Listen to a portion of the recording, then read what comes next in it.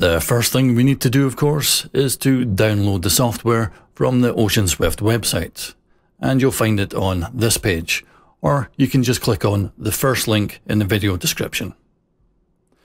Download the current version, which is 3.2, and open up the folder, and you'll see a couple of executables. There's one for 64-bit operating systems and one for 32-bit, and there's a couple of DLLs. And if we look in the PDF manual, we'll find out exactly what that means. The VSTi version, which is the DLLs, only allows for control over external hardware in most DAWs. That's obviously not the version we're going to be using here, but you might find that useful for your own purposes. Step 2. Regardless of the controller, you must install Xbox 360 controller drivers. Except on Windows 10, which is what I'm using, so I didn't have to install these. If you're using older Windows versions, then follow the link and install it. 3. To use an Xbox 360 controller, you can skip this step. Now I'm using an Xbox One controller, so I'm assuming they've just not gone back and corrected this. Assume it's also the same for the new Xbox Series X and S controller, and perhaps even the original Xbox. You could try using that controller and see what happens. This is just for the PlayStation controllers. And again, they haven't gone back and added PS5, but I'm assuming you'd have to go through these steps for that as well.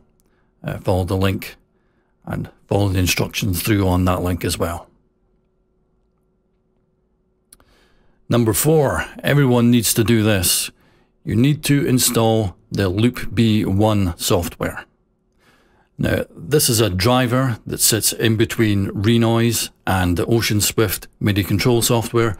It allows them to talk to each other.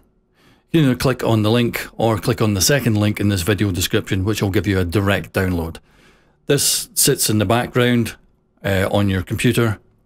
It'll automatically run on startup, but it doesn't take any resources. It only activates when something connects to it, either the MIDI Control software or Renoise.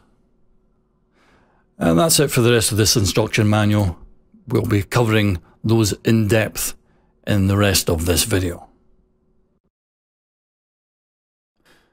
Next, plug your controller into the computer and launch the Oceanswift software. Now click on the big OS button in the middle, and this will synchronize the controller to the software. And we need to set up the configuration here. So click on the cog button and you'll see all of the options available to you. Now the first thing you'll want to do is change the snap settings. Put them all to 0. This makes sense for the triggers because when you release them you want them to go back to the fully off position. But for some reason the analog sticks, instead of being in the middle as the snap value, it has to be 0, otherwise you won't get the full range of values. I don't know why this is, but it is just the case. Next, we have the MIDI channel setting. If you need to change this, you can do this here.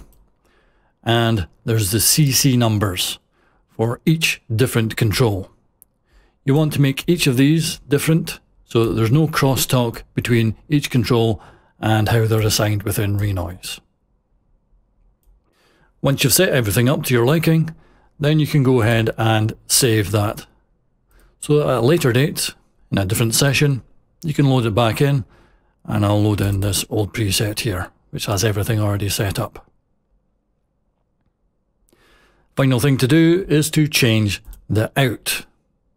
Put that to loop B. This won't be saved with the configuration, so you'll need to do this every time you launch it.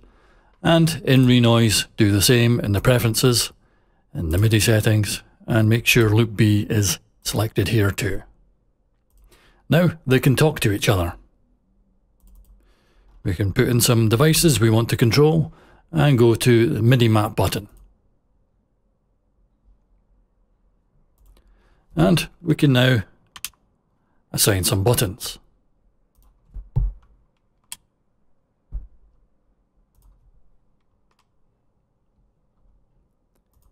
You don't need to worry about the different types, whether it's analog or simple switches. Renoise will automatically detect what you're using and use the correct settings. And now we can press some buttons to make some changes. There's some flip values here, and that'll change what they're doing to the inverse. And you can also change the mode from a simple button press where it detects whether you're holding it down to a toggle, and it'll switch between them every time it's pressed.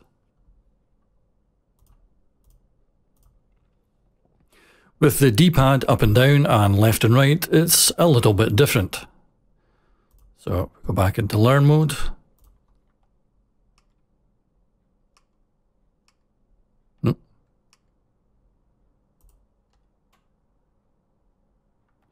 Hang on, sticks are...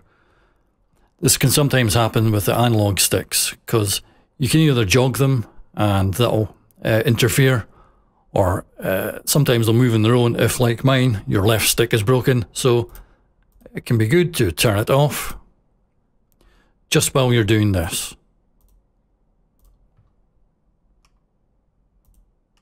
There we go. Now the left and right and up and down on the D-pad are slightly different. They detect whether you're holding it down, and it will move things gradually. The next issue is a big one, as you've probably just seen with the analog sticks. Not only can they move on their own sometimes if you've got a problem with them, but also it's impossible to move in the X direction while not moving in the Y direction. And thankfully, they've already thought of this and they've got a solution for it. So I would advise you to start with these off, and then when you're making assignments here, I would just press the button on, and that will send a single signal and assign it to that. You don't need to move the analog sticks at all. Just press the button and it'll happen automatically. It's best to turn them off so that you don't get any crosstalk like I showed you before. And then exit learn mode. And don't forget to turn them back on again. There we go. Fully working.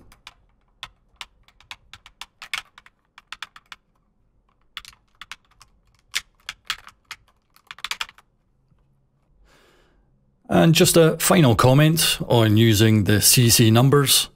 You may in Renoise,